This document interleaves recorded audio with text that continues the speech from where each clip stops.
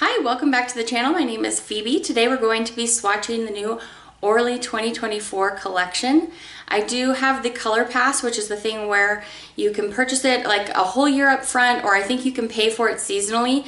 But what it does is it's like a pre-order, so they're going to ship each new collection to you when it's available. But I will also link down below where you can go to purchase these shades piecemeal if you'd like, or the whole collection. I'll link Orly's website down there as well. So I'm going to be giving you a live swatch of each of these 6 new shimmering shades. Gorgeous shimmering shades, and we'll see how the formula looks. We'll see how many coats we need, all that good stuff, and hopefully it will give you some more information when you go in to purchase any of them if they are on your list for 2024. So let's go ahead and get into it. So pumped to get into these beautiful shimmers. We're going to start with Golden Waves. So this is this really cool mix between like a peach and a copper. It's in like this sandy jelly base, and then the shimmer that it has is this really beautiful soft copper to pink. It's so pretty. I really love this. Neutral for spring 2024. Super awesome. Wish I'd thought of it. It's beautiful. So there's 2 coats. Now, I found as I was going through these polishes, your best bet is to go very light-handed on these.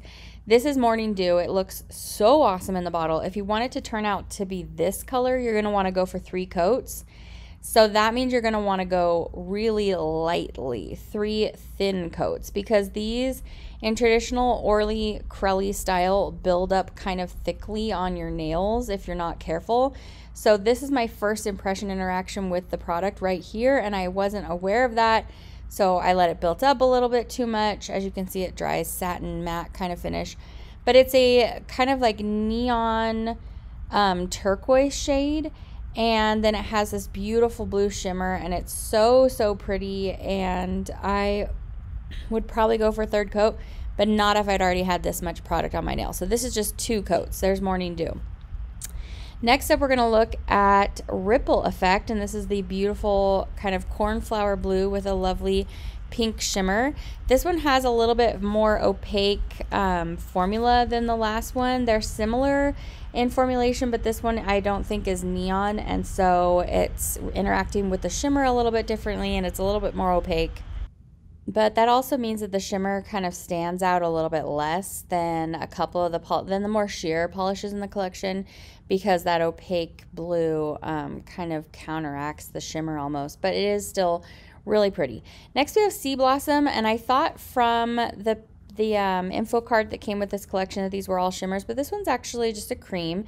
It's a really beautiful soft light pinky purple shade, and it does go really nicely with the other polishes in the collection. I don't know why they decided to just include 1 cream here, but it is really pretty, and I'm loving it for spring. I did not have any issues with this being streaky or anything, so really enjoyed this one as well. So that's Sea Blossom. There's a chance you already have something in your collection like this, but it's really pretty. Next we have Sea Spray, and this one is the kind of eggshell base with a beautiful coppery pink shimmer. I think it's the same shimmer that was in the very first polish. It just looks totally different when you put it in this color of base. Now this one was another one that I really needed to go very lightly in with those 2 coats. I'm building it up like totally opaque in 2 coats, but the nail ended up feeling a little overwhelmed by how much polish was on there. So I learned for the swatch photos. This one is 2 coats, and I went very lightly, and that shimmer just really glows.